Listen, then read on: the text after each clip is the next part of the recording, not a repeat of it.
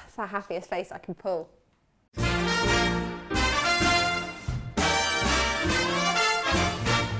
Hello and welcome to Katie.Pix. Today we are making the ultimate chocolate cake.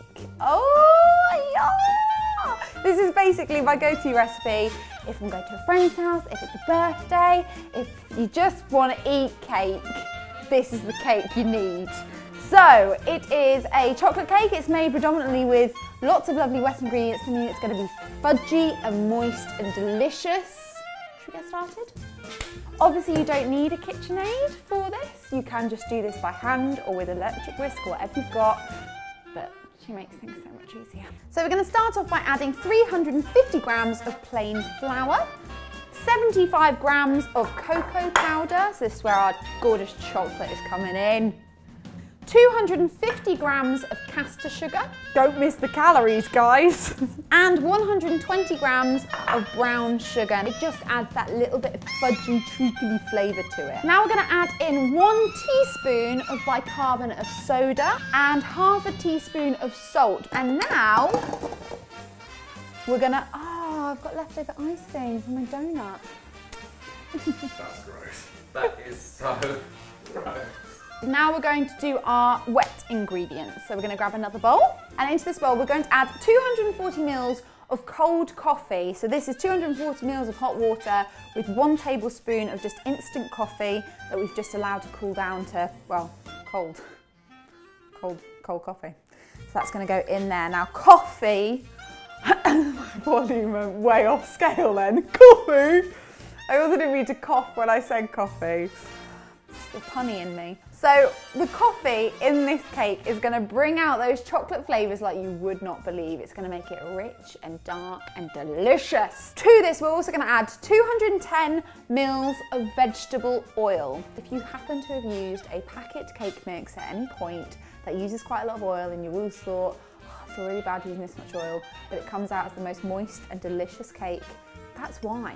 Oil-based cakes are really, really good. So 210 ml of oil, 1 teaspoon of vanilla extract, and 3 eggs. Okay, we're now going to give that a good whisk up.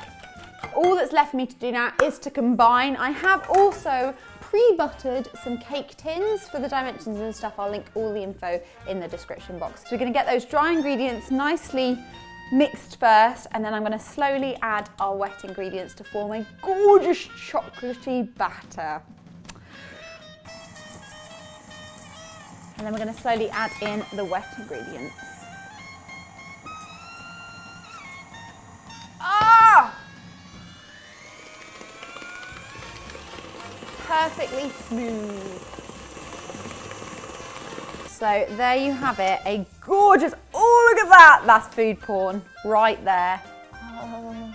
You're going to decant it evenly between your 2 cake tins, and it's going to go into a preheated oven at 180 degrees for about 35 minutes or until a skewer comes out clean. Oh, it looks like fudge. That looks pretty even to me. And then into the oven we go. Going nowhere. Oh no. Ben, get. Are you going to come in? We're coming. I mean, are you going to put the mic on your actual shirt or on the collar? This is my nipple. So our chocolate cake is out of the oven. It has cooled. It has risen like a boost. It's beautiful, it's moist, you can tell it's got a gorgeous spring to it. It's gonna be super fluffy with a lovely crunchy outside. So all that's left to do is to piece it together with a little bit of decoration, and I'm going to keep it so simple because not only is this the ultimate chocolate cake, it's actually just the easiest. I'm not going to tidy it, just got a bag of buttercream icing here, chocolate flavoured. If you want the information on how to make this, make sure you click the I just up here. Yeah, up here. And you'll see my buttercream recipe, and I've just added a little bit of cocoa powder to it to make it gorgeously chocolatey.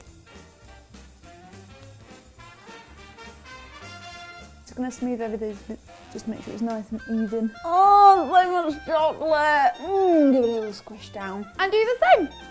Ooh. So we're just gonna smooth it out. I have kept this super, super basic, as you can see. I'm gonna finish it off with a bit of chocolate shavings, which you can do very simply for a really simple, almost naked cake style look. Okay, so you're gonna take a large knife, so you want a nice bit of surface area, and you're going to hold it down at the base, hold your chocolate, and you're just gonna drag your knife at an angle across it. I'm just gonna pop them around the edge of our cake.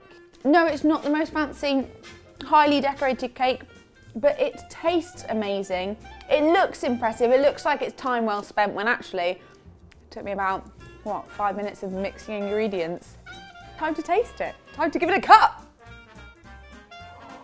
Oh, it's still a little bit warm. We tuck in here. Look how spongy that is. That is absolutely beautiful. Super spongy, super light, super chocolatey. If you like this recipe, guys, then please do give it a go and share it with me on social media.